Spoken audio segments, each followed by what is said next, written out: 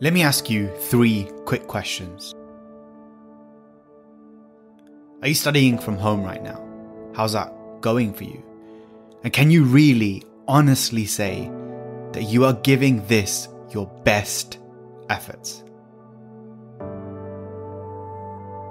Many of us are working or studying from home right now, but how do we avoid the temptations of taking it easy since there's no teacher or person looking over us? Watch this video right to the end, because when you take action on these 7 things I'm going to share in this video, you're not going to be struggling to study effectively online anymore, because you will have complete clarity and faith in yourself that no matter what or where you are or what you're doing, you are learning in the most effective way possible. The first tip is to find or create a quiet and focused space. You're here to work, you're here to study, and you're here to give this your absolute best focus and effort. Here is my suggestion to you, my friends. Set aside and create your own space to work. Even if it's as simple as a specific chair that you will sit at no matter what every single day to study. I want you to find or create your own dedicated study space. And every single time you take a seat in that space, that's it. The rest of the world is dead to you. And the only thing you're focused on is your studies.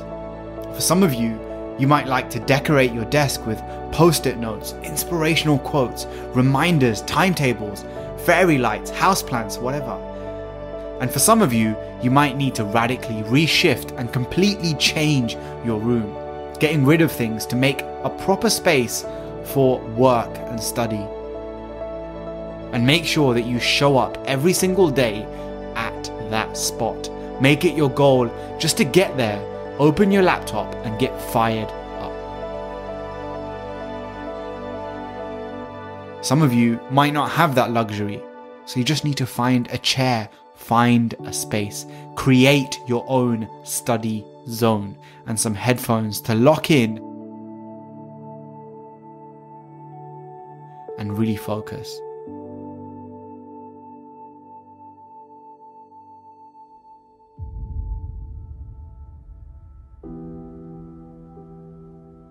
Tip number 2 is to treat whatever you're doing like a real class.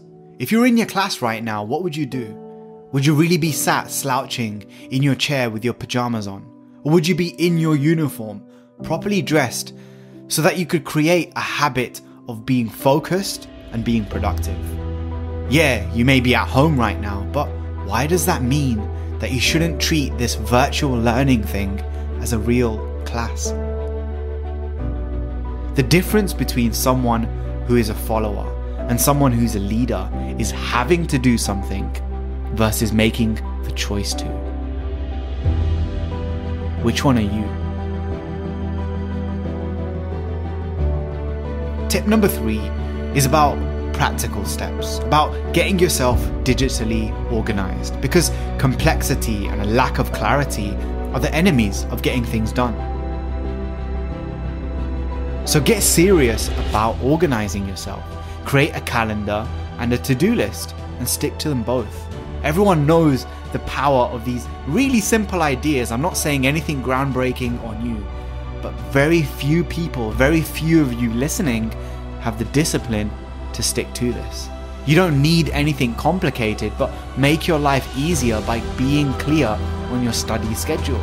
Because the more uncertain your organization is, the more uncertain your life will be. You want to study effectively online, you want to be more focused? Well, close all those random tabs on your browser. Stop multitasking and start single tasking. Focus on one thing at a time and keep doing it until you finish. Every Sunday, I want you to block out an hour to turn all your devices off and write every single task that you need to get done this week down on paper. That way, it's certain what you need to do and it's certain when you're going to get those things done, so you can tick every single thing on that list one after the other.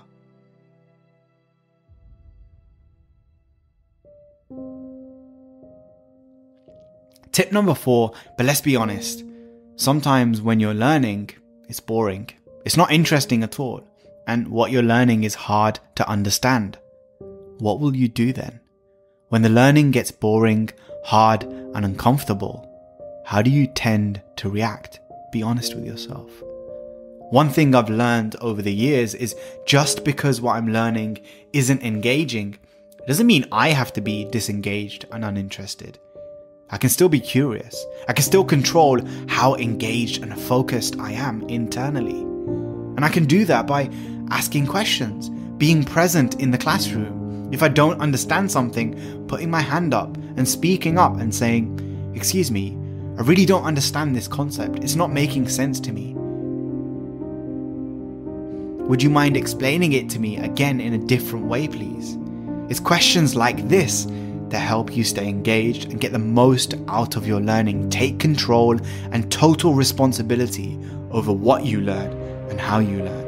The best students aren't just the ones with the most talent. They're the ones who are the most engaged and proactive with their learning. So if you need to, and you're not getting the answers or the insight or the understanding that you need in a topic, start your own virtual study group with someone who does understand this. Recruit people to your cause and get them to help you learn these concepts. But whatever you do, stay as engaged as you can. And if you find yourself lagging halfway through a video or a lesson, find a way to get back into focus and take an active part in your learning, because it's yours, no one else's. Now, I'm no fan of being a victim and surrendering my power and making excuses, but equally, let's be realistic. We are living in the middle of an uncertain time right now, and things are different, and that's okay. I want you to accept that things are going to be different to what you're used to, and one of the best things that you can do for your mental health and your well-being is to practice compassion, acceptance, and set some realistic expectations for yourself. Now, don't misunderstand me. I'm not saying give up, don't try, and just be mediocre for the rest of your life. I'm saying be realistic in what you think and you expect is going to happen. Are you magically going to become a perfect student overnight? Especially after weeks, maybe even months of just coasting along without really trying? Probably not.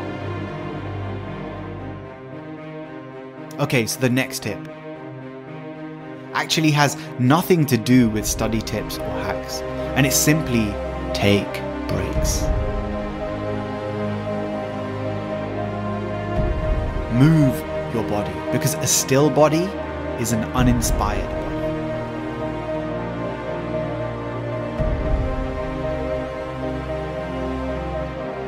So if you find your energy and your motivation lagging, and you're not focused, ask yourself, when was the last time you got up, had some water, hydrated yourself, and walked around for a bit?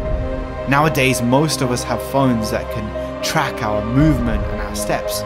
So if yours does, use that feature to help you. Make it your goal to reach at minimum 6,000 steps every single day. Make it a goal to do at least one really short 15-minute walk in the middle of your day, so you break your day up and you're moving your body so you can stay focused for longer. You're going to make an effort, you're going to try harder, but at some point there's going to be a dip, and I want you to expect that at some point your lazy, unmotivated self is going to show up. Maybe not now, maybe not tomorrow, but maybe in a week. It will happen at some point, and when that happens, what will you do? How can you plan for that? Which habits or actions can you decide now to help you study effectively even when you don't feel like it? How can you still get things done when you feel lazy and you don't want to?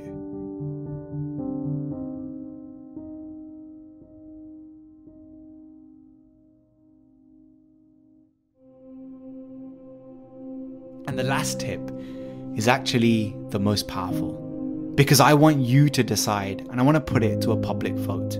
So go to the comment section right now and you tell me, what do you think is the number one thing we should all do to help us study effectively online? And the chances are, whatever advice you write, that is the advice you need to follow. And I believe that the best answers haven't come from me in this video. They're going to come from you in that comment section, because you are the best expert on your life. So go ahead and share your best tip that you believe will help you move not just 1 or 2 steps forward, but 10 steps, and will help others to study effectively as well. And then once you've done that, I want you to scroll through the comment section and give a thumbs up, not just to the video, but to the best answers that you see in the comments section. Who do you vote for? Which idea do you think is the most powerful? And let's see who comes up with the best answer, because whichever one gets the most likes wins. Thanks so much for watching, my friends. My name is Keshav, and if you want to learn more about developing powerful habits and a positive mindset during times of uncertainty like this, check out my Skillshare class, Inner Compass. It helps you develop those solid habits and routines so you can be the most productive self possible. Click the link in the description to sign up for a free 14-day trial of Skillshare so you can check it out for free today, and I'll see you in the next video. Peace.